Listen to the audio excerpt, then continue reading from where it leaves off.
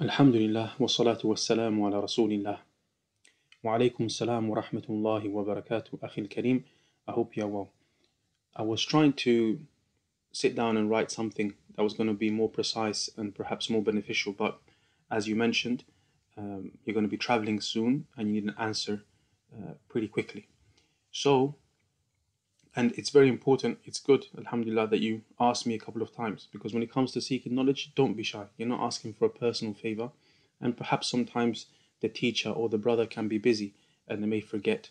So asking in a polite way and reminding is not an issue at all. With regards to the topic at hand, then inshallah ta'ala I'm going to mention a couple of points and then we'll answer the question inshallah ta'ala with some book titles. But I'm going to just mention some books that I know you need at your level and that will be beneficial bi'idhnillahi ta'ala throughout your journey in seeking knowledge. The first couple of points that we want to mention is number one, that knowledge is sought from the mouths of men and not from the depths of books. I.e., although we're going to be mentioning some books, I know bi'idhnillahi ta'ala you're going to be coming back and studying it with people. And generally speaking, you should study them with specialists, scholars in those fields.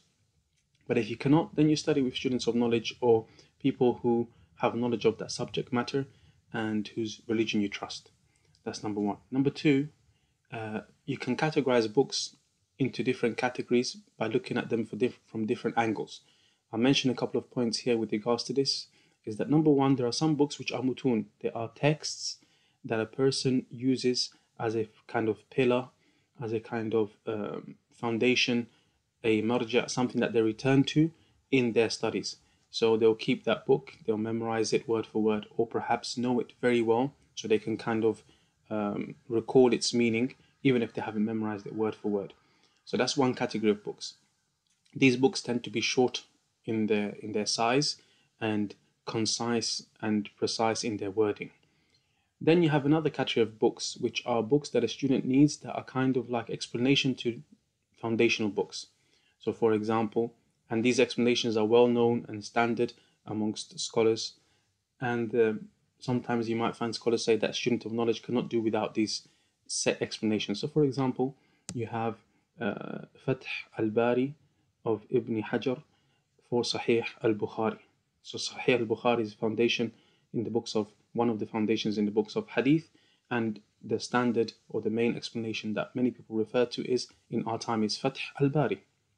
So you'd get that book because of Sahih al-Bukhari. And there are many other books in different sizes like that. For the 6 books of hadith that you find that. For some books in Aqidah you find that, and so on. The third point is that as you know, perfection is only for the book of Allah, i.e. any other book that comes after will have some things that the author could have said better or some mistakes. And mistakes are not all of the same level. There are some mistakes which are maybe grammatical mistakes, mistakes from the angle of balagha, from the angle of eloquence. Maybe the author should have said this and not said that. There are mistakes which could be worse than that. Could be that there are some issues that the author fell into some sort of innovation with regards to them. But what you find is that scholars refer students to certain books, even if the book may have some mistakes at times, but highlight what those mistakes are. So that's another reason why it's important to study the books with teachers. So just because I may mention a book doesn't mean that everything in that book is going to be 100% correct, but rather these are well-known books that you can benefit from bi'idhnillahi ta'ala. And sometimes you find that there's a lot of benefit and a little bit of harm or mistakes that are in there, and that's why it's still recommended. So keep that in mind, inshallah ta'ala. What I'll do, I'll mention some of those books that I think will benefit you, keeping in mind the different factors that are in play. For example, the level of knowledge that you're at, what you're going to be studying, where you're going to be studying, and the fact that you cannot carry that many books back anyway. So here's a quick list of what comes to mind with regards to some of the books that you may benefit from now and in the future, or in the near future, bi'idhnillahi ta'ala. And I've tried to mention books that you can either sit in class, there are classes on those books, or we can sit together and do, all books that, inshallah ta'ala, once you get to the right level in Arabic, you'll find audio explanations of, and you'll be able to sit with teachers and go through, inshallah ta'ala, because they're very famous. So the first thing that I would kind of advise you is try to pick up the book Mutun Talib al-Ilm, the big version, not the pocket version, but the one that has the 4 levels all together. It has the 4 levels that are normally in pocket all together. And the tahqiq of those, or they were put together and researched by one of the Imams of Masjid al-Nabawi. And it doesn't mean that every single book inside there you're going to have to study, but it's helpful. And the big version has footnotes wherein the compiler and the researcher mentions what things are missing in some of the manuscripts, different wordings for some of the places, as well as the fact that there are additional pieces of the books in there. So for example, in the pocket version, which is used for memorization, the muqaddimah that An-Nawawi mentioned in his 40 hadith is not in there. But in the big version, the big book, it's in there. So you'll benefit from that type of stuff. So that has 4 levels for Mutun Talib al-Ilm. Then you also need to get the Mukhtasar of Adab and Adhkar. It's a preparation level before the Mutun Talib al-Ilm. The same Sheikh, he kind of put some adhkar and some du'as that the person should be aware of, some aspects of manners. So I think that only comes in a pocket version.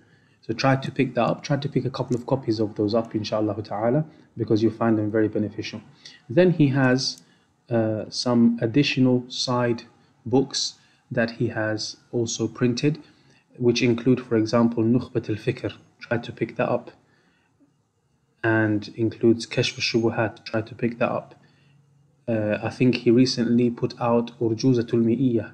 Try to pick that up. He also has Muqaddimah in Usul al-Tafsir of Ibn Taymiyyah. Try to pick that up. And then level 5 of the Mutun Talib al-Ilm, I think he has Zad al-Mustaqni' Bulugh al-Maram Alfiyah Ibn Malik. These are all separate books. He has the pocket versions and the big versions. Try to pick up the big versions, inshaAllah ta'ala. He also has Al-Jazariyah. Al-Jazariyah he has as a separate book. Try to pick that up. He also has Al-Umdah fil Ahkam in a big version, not the pocket version. Try to pick that up, inshaAllah ta'ala. He also has Alfiyah fi Sirah, if I'm not mistaken, and Alfiyah fil Hadith of Al-Iraqi and As-Suyuti. Try to pick up Al-Iraqi's one if you want, although it's not a must right now at this stage of learning.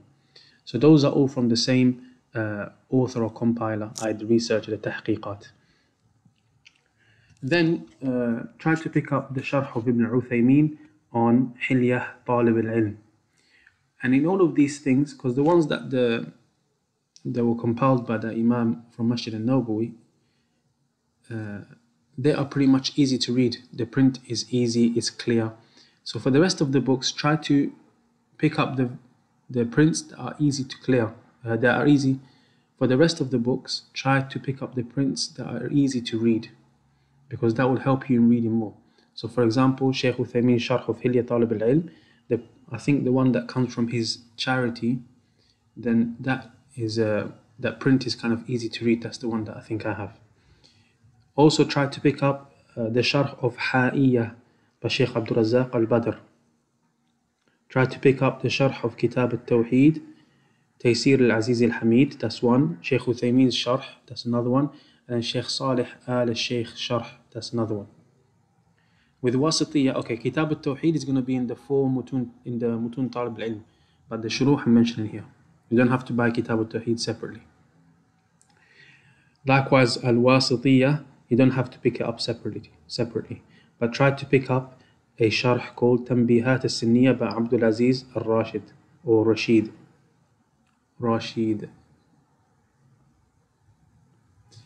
Likewise, Tahawiyah. Tahawiyah is going to be in the Mutun Talib al-Ilm, but there's an explanation by Ibn Abil Izz.